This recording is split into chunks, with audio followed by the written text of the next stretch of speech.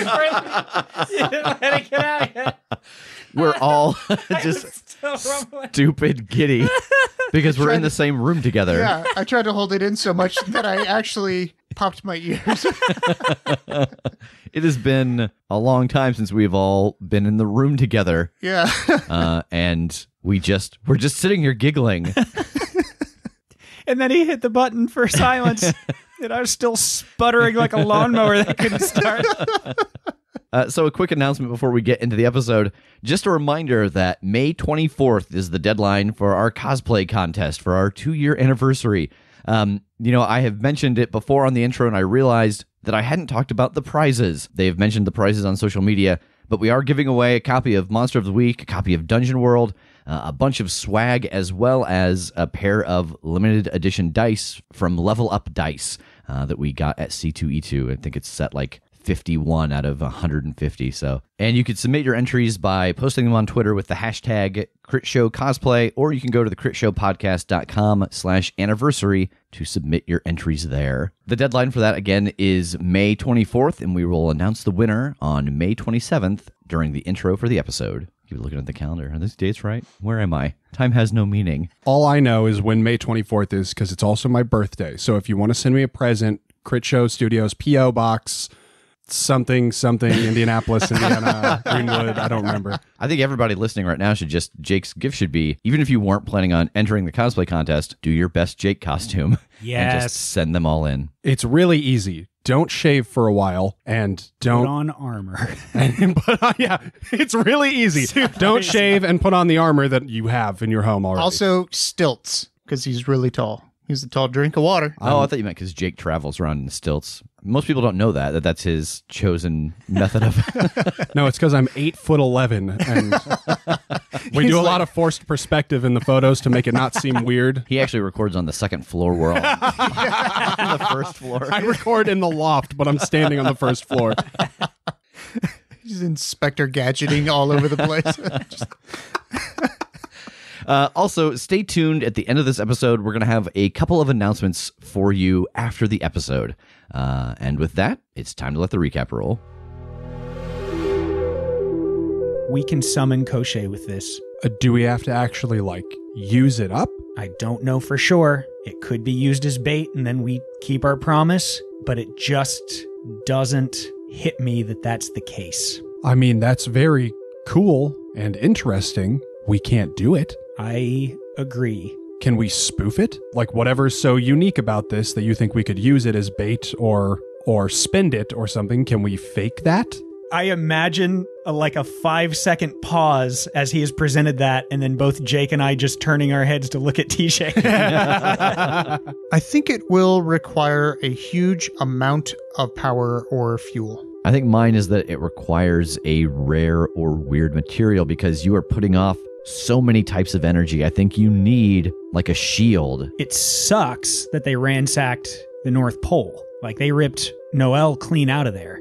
That's all though, right? They just took Noel out of there, didn't they? Do you think the power grid and shit is still intact? The three of you appear at the North Pole, so you get over to the power station and everything is still functioning. All right, and I'm going to turn on the shield. I think I'm close to TJ. I don't know what exactly is going to happen, but in my head, Koschei's probably going to come down right on the epicenter here, so I want to be here ready to engage when he does. So as the dome begins to pulse, you notice that the snow picks up and the wind outside starts to blow faster, and there's a crack of lightning. And in the lightning, you see this large figure in the snow, and it's raising its hand, and it slams it down on the shield, and you've seen this before. It is the same large wind elemental that attacked the North Pole the last time you were here.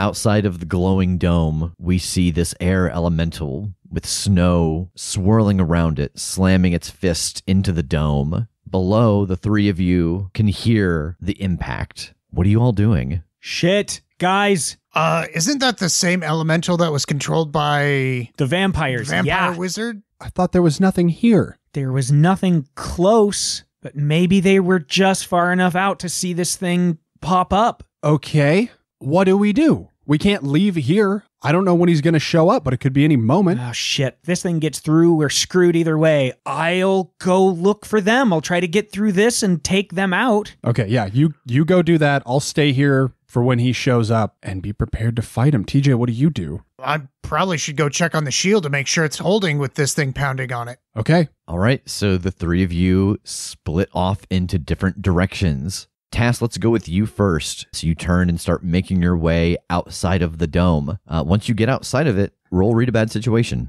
Okay. 9.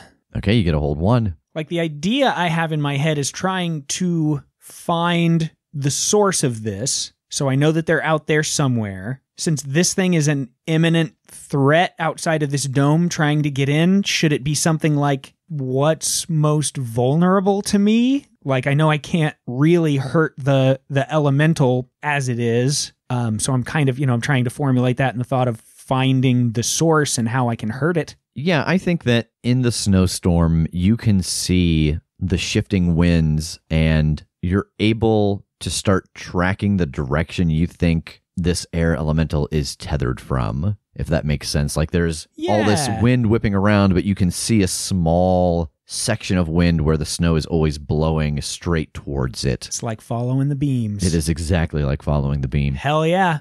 So you start to head in that direction. TJ, you get out to the exterior and start looking at the shields. Everything right now seems to be holding up. What do you want to try to do? Do you want to wait till something goes wrong and try to fix it? Do you want to try to preemptively adjust these somehow? I'm wondering if I can't, siphon more energy from somewhere in the North Pole, but the only energy I know of is the generators that we looked at that were fine. So maybe if I somehow get back to the generators and I can boost their power or something. So you want to head back to the generator room and see if you can do something to up the power output that they're putting out. Yeah. Okay. So you head back across the dome towards where the power plant is, and you get inside. I almost think this is going to be a weird science again. Would you be inclined to agree? You don't have the normal science move. Yeah, ever since I became the Monstrous, I don't have engineering or anything anymore. So I think I'm just going to have to build a machine that amps up the power on the generator. All right, roll weird science. That's a 14. Okay, what is your requirement? I know this sounds ridiculous, but I think it requires a huge amount of power or fuel. Where are you going to get a bunch of power from? Are you trying to make a perpetual motion machine? Yeah, tell me how you're going to power this power. Is this the car fueling the sub again? I was thinking of getting a couple of hamsters in a wheel. And just, no, I've got my electro blaster. Oh. Yeah. I mean, as the Monstrous, I've been literally biting and clawing at things, so I don't think my Electro Blaster is too much of a sacrifice. Yeah, okay. Yeah, I think you can use the Electro Blaster to up the output on these. It'll take you a couple minutes to rig up. All right. So, Jake, you are standing out in the middle of the dome, and the air elemental is pounding. What are you doing? I think I've got, the shield on my arm and the nail in my other hand, and I'm kind of zigging and zagging just around the area, keeping my eyes out. I don't know where he's going to come from, but I want my motion to be unpredictable when he does.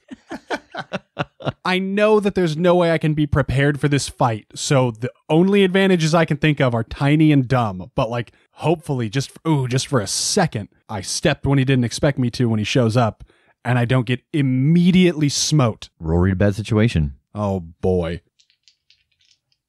7. You get a hold 1. I guess, are there any dangers I haven't noticed? In the distance, very small, you can see an area in the sky that has no light whatsoever. It is the epitome of black, and it's growing larger as it travels towards the dome. And you can tell by the trajectory that it's on, it's going to land at the center where that machine is located. Okay, I want to go find some cover somewhere, where I can peek around a corner and have line of sight on that, but that I can spring on him when he lands. Tass, you have been following the trail of this air elemental, and you come across a familiar scene. There's a figure sitting on the ground, muttering and making hand gestures, and this energy is rippling off of them into the sky. and there are 2 other people flanking them holding swords.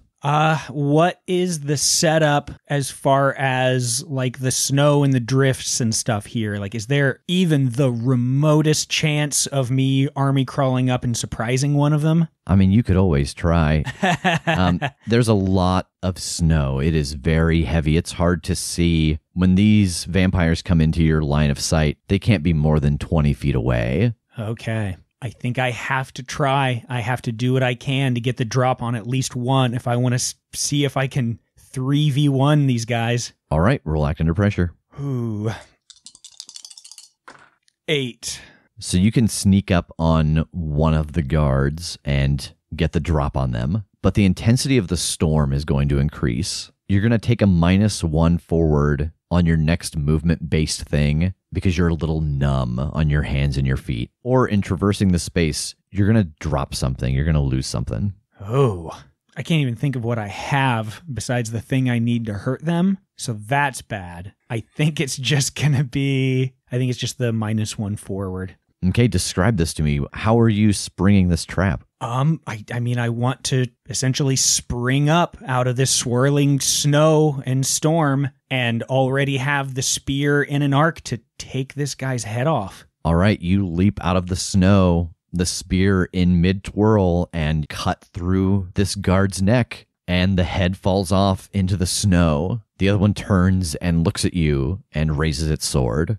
Jake, this dark field enters the dome and touches down at the center, and it coalesces into the familiar form of Critshow the Deathless. Since the last time you saw him, his scars are all gone. He's got it's weird to say healthier look to him because his skin is still pale, but his muscles aren't as ropey as they were before. But he still drags the large sword behind him, and he sees this machine in front of him. And he bends down to examine it, and you see him pause, and then he turns into black smoke that just dissipates into the air. Is he gone, or can I see like the mist about? Roll read a bad situation.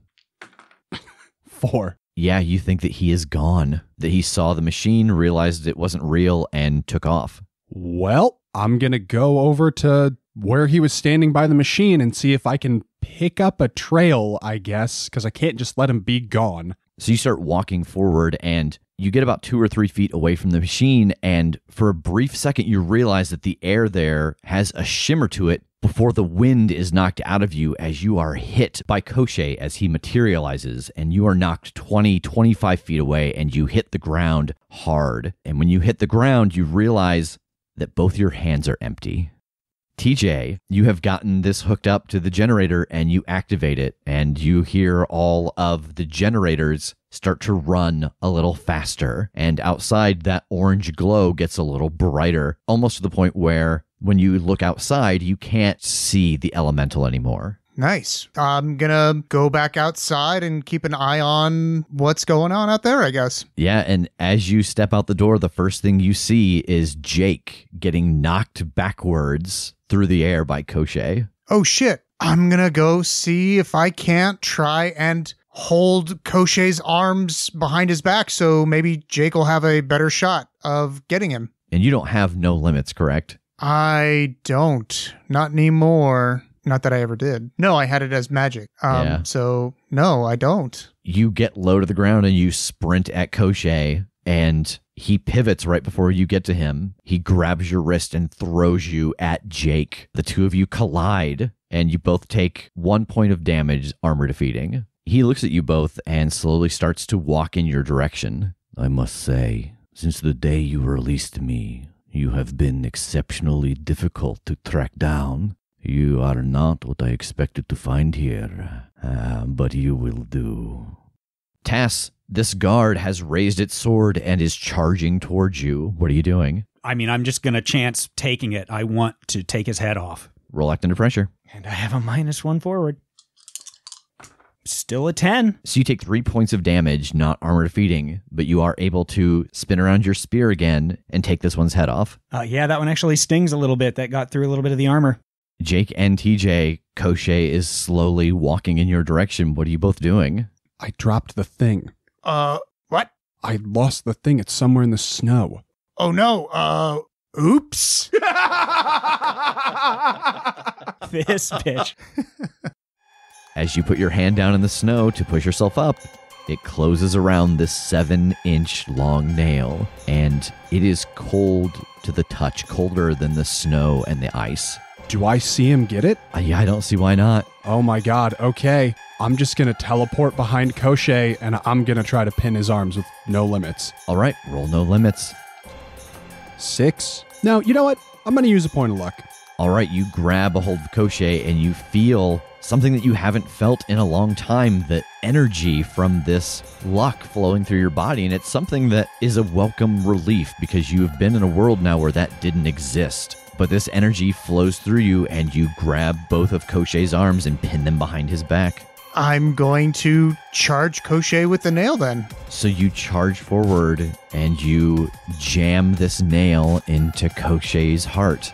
Fuck yes. Got him. It goes in about halfway. As TJ drives this nail into Koshe's chest, Jake, roll read a bad situation. 3. TJ, as you push this nail into Koshe, there is pain that ripples through your body, and you get black spots in your vision. And you can feel that this nail, as you push it into Koshe, is draining your life. And Jake, from where you are holding Koshe at bay, you feel Koshe's body tense up, and this black energy ripples through him, but you see the same energy rippling through TJ's body. Tass, the last vampire, has not acknowledged you. It is sitting still, trying to keep its task going. Oh, I am not even hesitating. I am going to take her head off. You spin the spear around and you take its head off, and as soon as the body hits the ground, the wind and the snow start to let up and the sky starts to clear. My first instinct is to kind of look around and see with the air cleared if there is any more of them. As you start to scan the area, about 50 yards north of where you are, you see sitting on the surface of the water, the Argonaut. TJ, you have pushed this nail halfway into Koshe's body, and it is hurting you very badly. I think I'm taking a look at Jake, like, what is this? Koshe sees the look in your eyes, and he grins, and in your head you can hear his voice. Remove it. Save yourself and let me free. I think as Koshe is telling me this, I'm having like a memory backlash to the time when we were underground at Baba Yaga's in Russia, and when I helped him by injecting the werewolf serum into him, and how he's caused all this chaos because of that. I feel responsible for this, and I hesitate just a little and pull back away from it. Yes, that's right. Pull it out. Save yourself. Let me free. And as he says that, I fall into the nail and push it in further. Oops. And I drive the nail the rest of the way in. You lean your body into the nail to push it the rest of the way. Jake, you see this black energy coming from the nail ripple through TJ and Koshe again as they both let out a scream of pain. No, I can't lose you. When another hunter dies in play, you must spend luck to save them. If you are out of luck, you take the tremendous hit for them instead and die in martyrdom. So I will spend a point of luck. Jake, you reach out around Koshe, grasping at TJ. You're trying to draw some of this death magic off of him, and you feel this energy rise up inside of you again. But as it does, you can feel it being siphoned off of you, draining away. And it's a sensation you felt before. And as you glance up over TJ's shoulder, maybe 50 feet away, stands a man in a dark gray suit with neatly combed white hair. Behind his spectacles, his eyes glow with a golden light as he feeds. And as you feel that energy drained out of you, in your arms, Koshe and TJ both crumble to dust.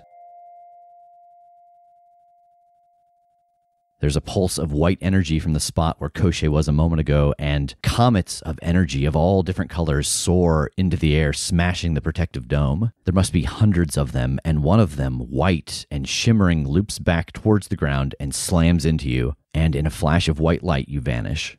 Tass, you have seen the Argonaut off in the distance, and everything is quiet. And then the dome, which you see just in the distance, pulses and fizzles out as streaks of energy of all different colors race off into the sky in all directions. Oh, shit.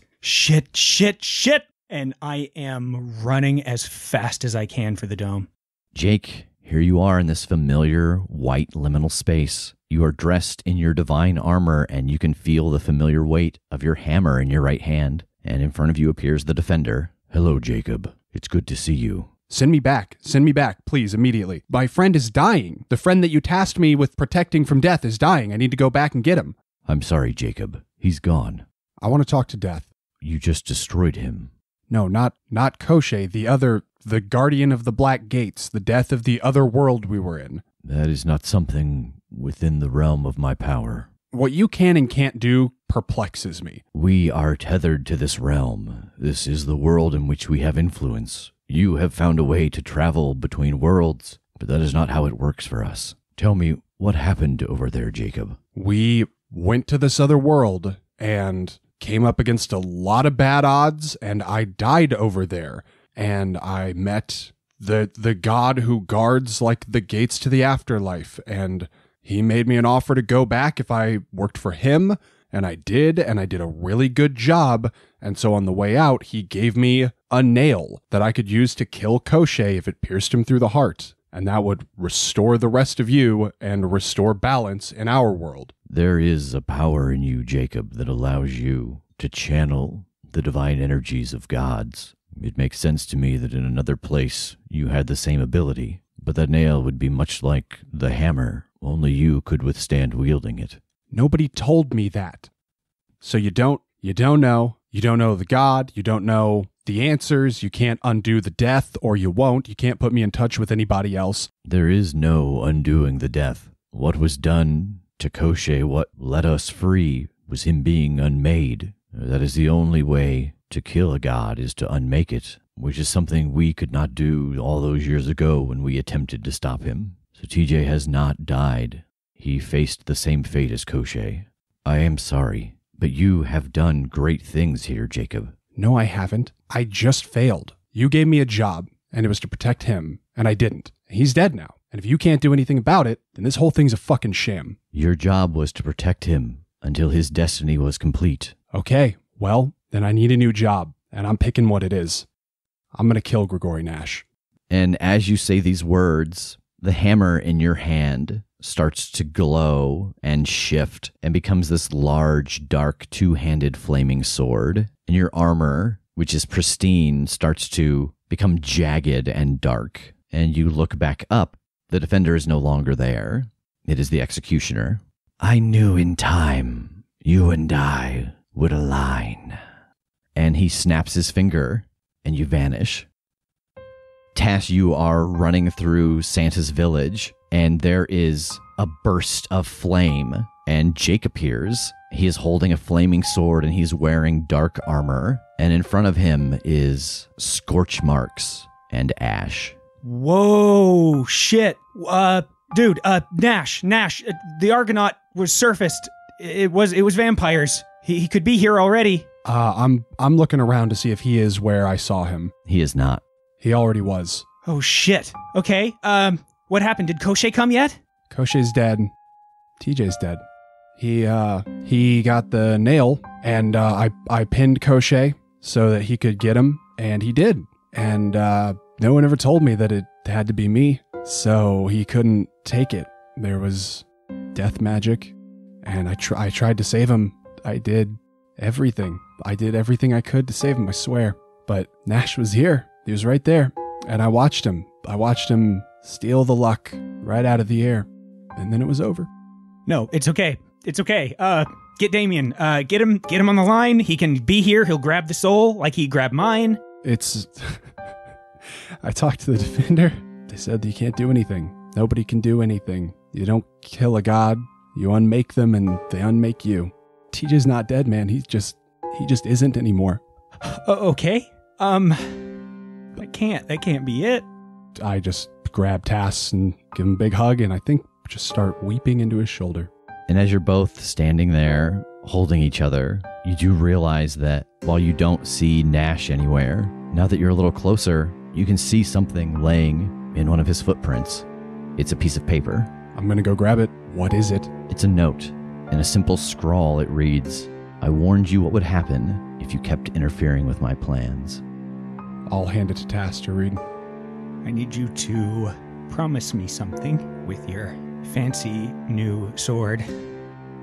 That we both have our weapons in his fucking guts when we take him out. Absolutely. And as the snow begins to fall once again, Jake reaches out his hand and places it on Tass's shoulder. And in a burst of flame, they vanish. End of Season 2.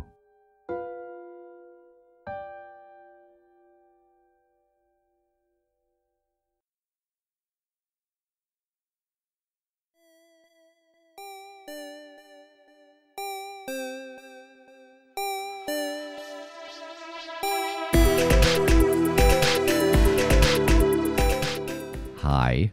So, normally I, as you all know, am a big fan of cliffhangers, but I didn't feel like I could let this week's episode go a week before we talk to you again. So first, obviously, the end of this episode is a huge spoiler for listeners that aren't caught up yet. So you have all been great in the past about keeping our social media and the Discord spoiler-free, so we are asking you to do that as much as possible for the next few weeks.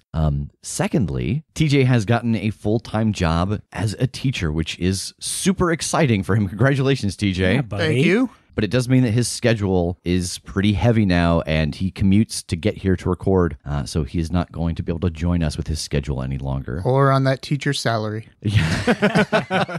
But we do want to thank TJ, of course, for everything he has brought to the show the last 2 years. Well, thank you. Yeah, so we are going to take a little bit of a break. We will be back with the main show, The Other Side of the Coin, on July 1st. But that does not mean that our feed will be empty for the next 5 weeks. For the next 4 weeks, starting next week, what you're going to hear is the first story arc for our new Patreon show. We're going to release it out to the public, and then it will pick up in the Patreon once that is over. So you can tune in next week to hear the new project we have been working on. You'll get the first full story arc. Do we want to wait and announce what it is next week? Yeah, let's keep it a secret for now. Okay. And then that last week of June, we will have a Q&A for Season 2 of the main show. So if you have questions from Season 2, please send those to us on Discord, on Twitter. You can email us at thecast@thecritshowpodcast.com, or you can go to thecritshowpodcast.com and submit them through the Contact Us section. And we will answer as many of those as we can during the Q&A episode that'll come out on June 24th. So again, for the next 4 weeks, you're going to get to hear the brand new show we have been working on. On the 24th, we will have a Q&A, and then on July 1st, we will be back with the beginning of Season 3. So thank you all again for listening for the last 2 years, for supporting us and sharing your love of the show with other people. Without you, none of this would be possible. So thank you again so much for everything you do for us. And I think to go out on, TJ had a few other options for his last words. So enjoy this brief clip of his other options, and we will see you next week. And I lean into the nail. No way, Crochet! And I lean into the nail. Nailed it! And I lean into the nail. In Soviet Russia, nail hammers you! And I lean into the nail. Hadouken! And I lean into the nail. Dynamite! And I lean into the nail. In Soviet Russia, nail gets crocheted. What? It just fell apart at the end. I'm sorry.